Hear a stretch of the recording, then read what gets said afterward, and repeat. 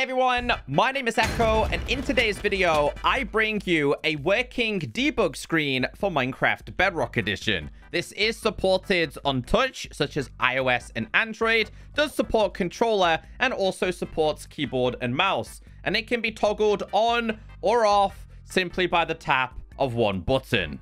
There is a download for this in the description and also in the pinned comments. I'm going to show you how this works on keyboard and mouse, but I'll also show you how simple it can be on iOS and Android. This was created by A Star. The link to check them out is down below. Go and support them. They're really talented. There are two places you can download this, so let me show you how to install it. The download link will take you to this page. When you're on this page, it's going to say click on an ad. It's then going to ask you to visit a different page where you've just got to wait. When you're on this page, you don't need to do anything at all, so don't be tapping any links.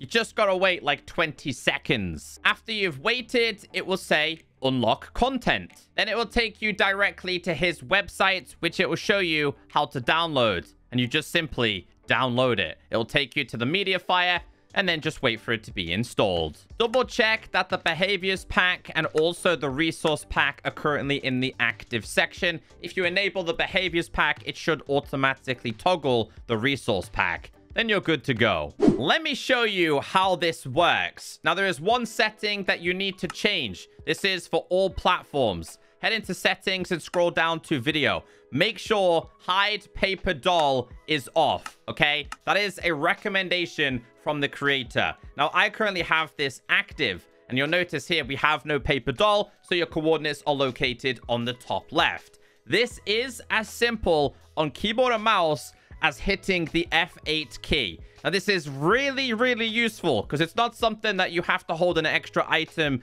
in your inventory for. It's not something that you have to keep changing inside of your settings. Now, before you guys run off and you're wondering how certain things work and what certain things are, let me explain this to you. So as you guys know, Minecraft Bedrock Edition doesn't typically have a debug screen.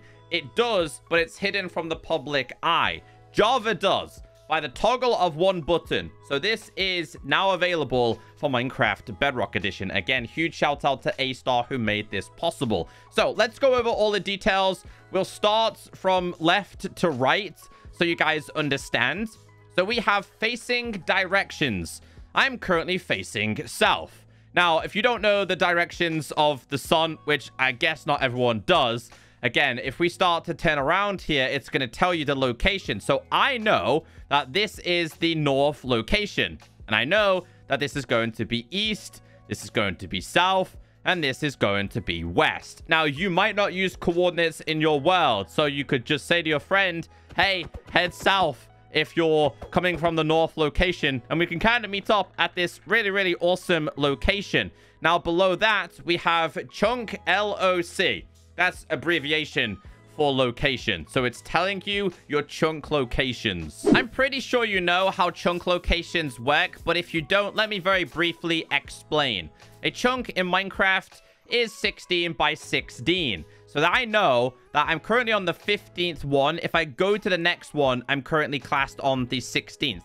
Which means we are currently on a border of a chunk. And if I go to this one, we're just going to hit both of them. They're both on 0. If I was to keep going this way, you can see this is going to be the whole entire chunk. So I know if I go back here and I was to go in reverse here, I would know that this is a whole entire chunk. Now, if you were trying to figure out where on earth the slimes are spawning, this could be so useful for you. But there is one more thing I want to show you how useful chunk locations can be. Bedrock players, I know I'm not the only person who has struggled when it comes to finding buried treasure. You spend so much time digging everywhere, and in some cases, you do not find it. Well, with this, when it comes to Java, I think it's on 9 and 9. I think when it's on Bedrock Edition, if you set the locations to 8, you should be able to instantly pinpoint where the buried treasure is. So it's telling me, if I'm correct here, it should be down here. And as you guys can see, we've instantly located the buried treasure. There is no need to dig absolutely everywhere. Just to double check here, I've gathered myself a second buried treasure map. So Java is 9, Bedrock is 8. So So honestly, you don't even need to hold this anymore. So if we go to, there's 8, we go across this way one more, it's telling me that the buried treasure should be down here. And it's 100% accurate every single time. Underneath that, you have angle of attack. I'm currently looking at 0 degrees. If we look up a little bit, I'm looking at 38. I'm looking at 69. I'm looking at 90 degrees. If I go down very slowly, you can see it's updating in real time, all the way down to -90. Remember, you don't have to have this active always. Below that, we have biome. We're in a jagged peak. We're now going to be entering a grove. We're then going to be entering a meadow. And if I'm correct, we should be entering a dark oak forest, roofed forest, which of course does have this mansion. If you missed my previous video, go and check it out. But yeah, you can pinpoint the exact location you are currently in. So roofed forest, you can find the exact point where this changes. So I know from this block to this block, to this one, to this one, there is the difference between 2 biomes. It updates in real time. Now, what's even better about this is if I was to go underground and do a little bit of digging, it also tells you underground. You guys are probably thinking, hey, Echo, why is this useful as well? Well, if we're going to go over here, Dripstone Cave, there you go. It tells you the underneath biomes as well. So it does tell me we're in a Dripstone Cave. If I was to go to / game mode spectator, have a little bit of a look around here.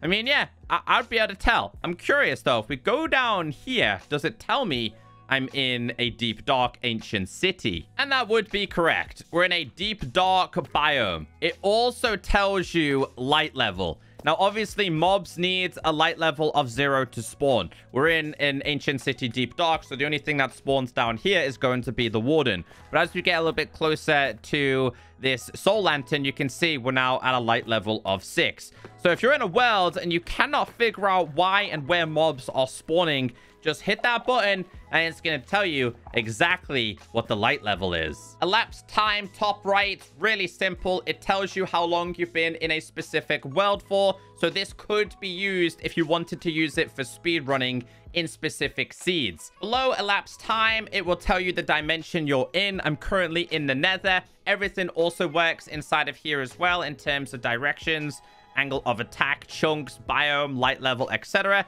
And this does update in real time. So as we head back into the overworld, it's going to tell me we are in fact in the overworld. It works for the end as well. We also have entity counter. Now it's telling me there's a lot of entities around here, which kind of makes sense because we have villages. As we get away from here, the entity counter should drop. Now if it doesn't drop, there you go. Just hit the floor. It will update when you hit the floor. It will also tell you if you're inside of a village or not. As we enter this village, it changes to true. As we go underground, it updates and says we are currently underground. Weather is currently clear. So if I was to do / weather and we do, let's do thunder, it's going to tell me that it's thundering. It says it's raining, and as it starts to tick, it will say that it's thundering. We also have a day and, a day counter. You've got moon phases, so you can see how long you've been in your world for. Difficulty, so we do / difficulty P. It's telling me it's peaceful. We do H. It's telling me it's hard. We also have the TPS, which is ticks per second passing in the world. Normal by default is 20, by the way. You hit F8, and it's gone. That's what it's like on keyboard or mouse. Let's check it out on touch. If you're on mobile, same applies. Enable the behaviors pack and it will automatically enable the resource pack. I did forget to mention this, but you need to make sure beta API and Molang features are enabled. This also applies for other platforms as well. Mobile players, once you're in game, you will notice an extra button at the top. You have your emote, you have your chat, you have your settings, and you have this star. That's a nice touch from the creator. When you tap this star, everything pops up. You can see everything in terms of facing directions, chunk location, angle of attack, biome. We're entering from desert into mangrove, light level, elapsed time, overworld, entity, etc. It is all there. It's incredible. It is so useful. He added an extra button. I think people have also managed to align this button with the ability to change perspective. Still drives me crazy that we're in 2023, nearly 2024, and Pocket Edition players can't change their perspective this easy. It is so useful. The download link is below. Check it out. I'm a huge fan of this. If you have any questions, leave them in the comments section. Hey, you can now book me on Cameo. Link is down below.